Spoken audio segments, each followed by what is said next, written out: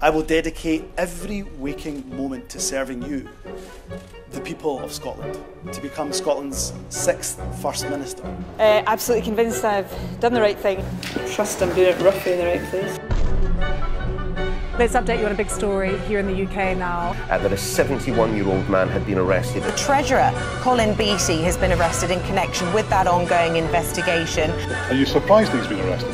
Well, yes, of course I'm surprised when one of my colleagues has been arrested. This is an investigation centred on party finances and funding. £600,000 worth of donations. I'll have to speak to Colin Beattie. My understanding is he's still in the police station. Humza is the succession candidate to Nicola Sturgeon, and the house has got a blue tent in the garden. I mean, come on. Another police raid, this time at Peter Morrell's mother's home. A £100,000 luxury motorhome wheeled away from the house in Fife as part of the active investigation into SNP finances. Can you guarantee that the party isn't operating in a criminal way right now and since you became leader? Oh, certainly don't believe it is at all.